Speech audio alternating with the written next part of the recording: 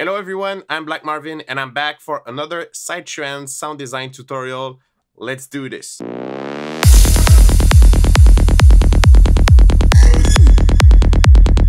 For today's tutorial, we're going to tackle another archetypal Psytrance lead that you can do in Serum, and that is the sample and hold lead. And it sounds like this.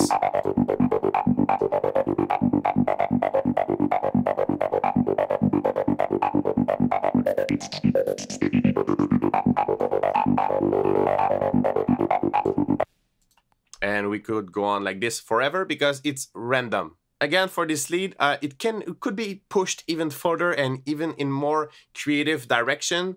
There's no processing whatsoever on this one because we could do resampling and we could do all kinds of crazy thing with a source sound as interesting as this one because it's already interesting. And maybe we're gonna try do something in that sense later. But now let's dissect the patch. Let's dissect the preset. So to understand sample and hold, we're actually going to go into another synth which is called Pigments, and we're just gonna get some visual feedback from the synth because Serum is really good, but it doesn't really show you what is going on with the sample and hold. You just have to know. But in that synth, you know, you see sample and hold here. That's pretty much what it is. All right, and you have a rate. So when you're gonna turn the rate up or down, the BPM sync in Serum, that's what's going to do. If it's faster, there's more values generated, and if it's slower, there's less value.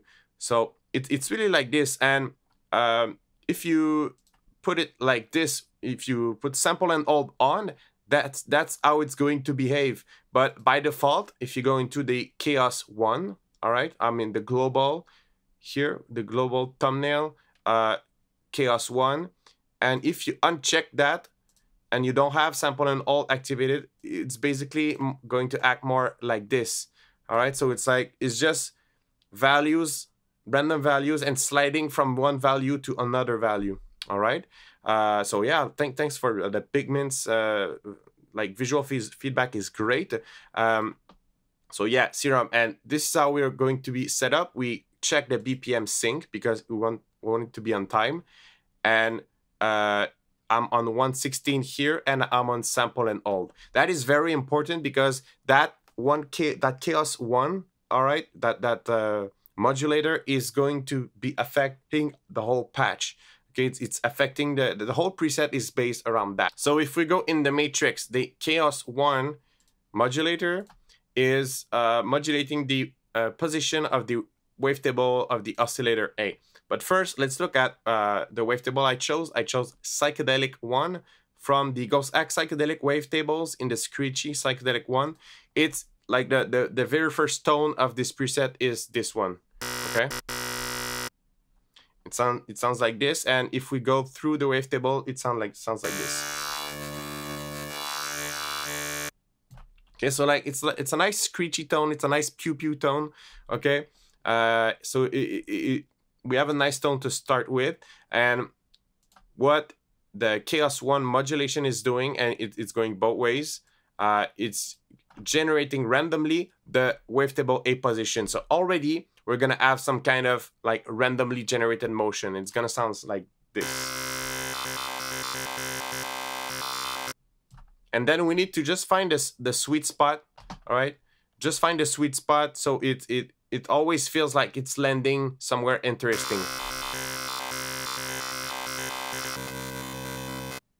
Like if you listen here, it's less, there's less contrast in the sound. While here, I think this is the best result we're gonna get. Next up, before I go into the modulations, this one is on 2 voices. So there's a nice little stereo spread.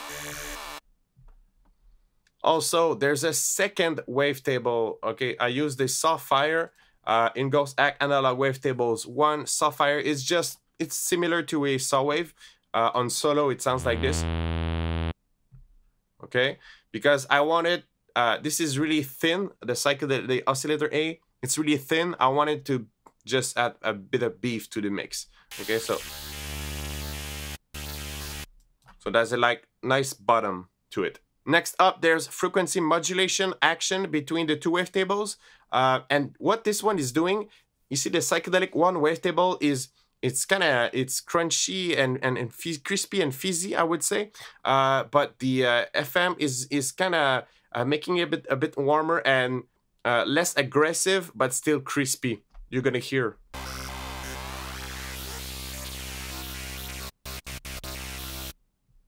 So it's kind of taming down that tone, but still making it crispy. Next up is the LFO 1. I'm activating all the destinations, and this is placed like this. It's on trigger, it's on 116, and it's gonna affect the sound as a gate. Okay, so it's gonna be punching at 116 speed. So it sounds like this. And also with the new Serum update, I have a macro here on the gate size. So this is modulated by the macro. So if I want to, let's say, do some kind of fill or some kind of variation, you're gonna hear it's gonna open up the gate.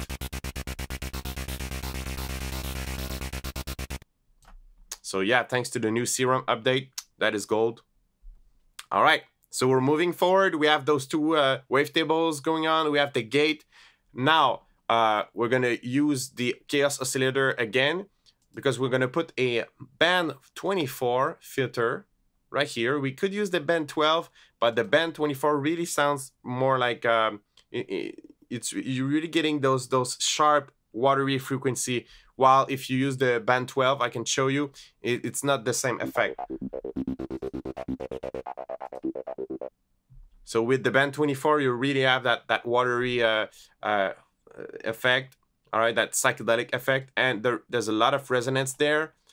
There's a lot of drive. Drive is at 33. There's fat is at 22, and yeah, the action pretty much is that Chaos Oscillator 1 is modulating the filter cutoff in one direction, and this is the value.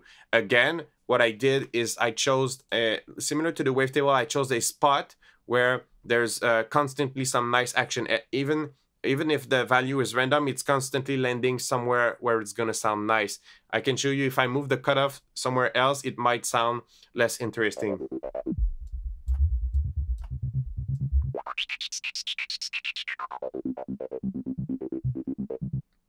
Actually, this is nice, and you know what? I'm gonna put a macro here.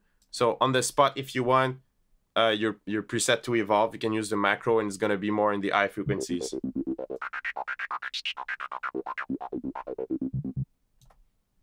Fantastic.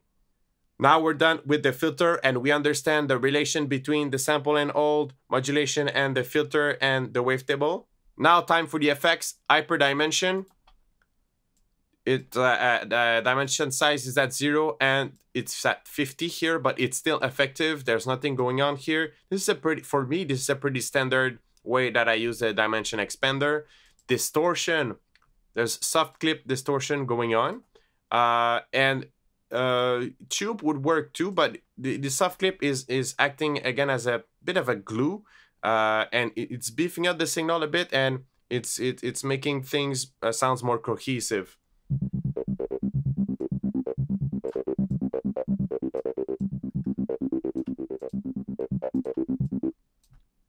So it's adding a bit of warmth and presence. No flanger, but there's a filter here, but we're gonna speak about the filter later. There's chorus a bit here. This is the chorus rate is at 0.05 hertz.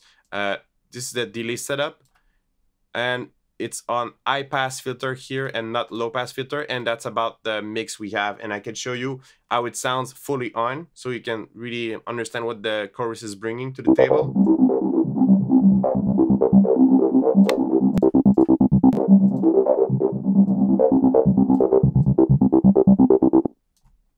So yeah, that, but amount around 20%.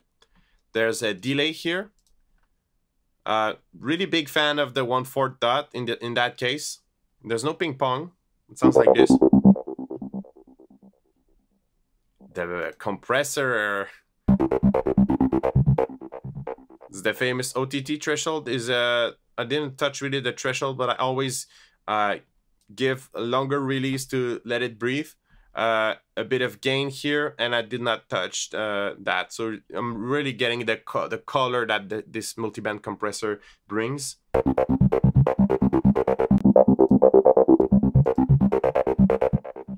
Almost like it's not distorting, but it's bringing out like those crispy elements up front. Reverb, that's how it sounds. So just a bit. The size is about 10%. It's a bit smaller than what we're used to, and the mix is about 12%. Finally, EQ, rolling off some of the low frequencies. Those were all the effects, but now it's time to speak about the filter. There's a band reject going on, and right now it's doing well, it's doing nothing. It's still. Actually, it should be like this, all right? And while we activate it 100%. What it does, it's that the Chaos 1 here, the Chaos 1 is modulating the filter frequency of this guy right here. So you're gonna see the band reject moving.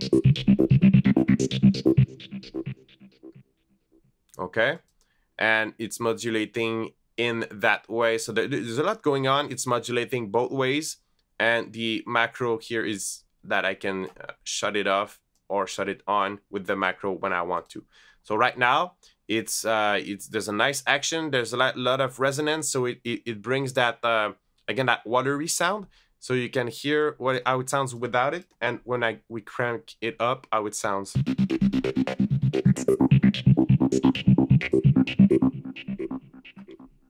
So this sounds even more like typical full-on psychedelic pew-pew.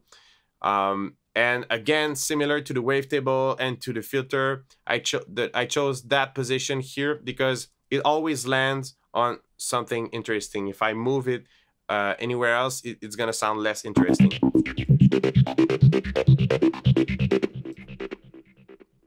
Here it's different tone, but I really prefer here.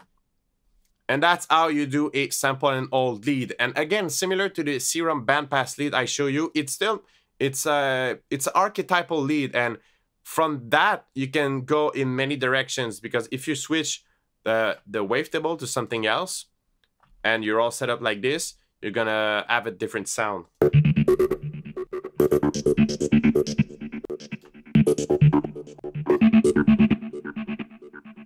So just by going through different wavetable, it changes the sound. And just to show you how powerful it is, I just closed the oscillators. I loaded here in the Attack Misonellus, the glass lid 2, and we're basically doing all the same thing, but we're running noise through it, and it sounds like this.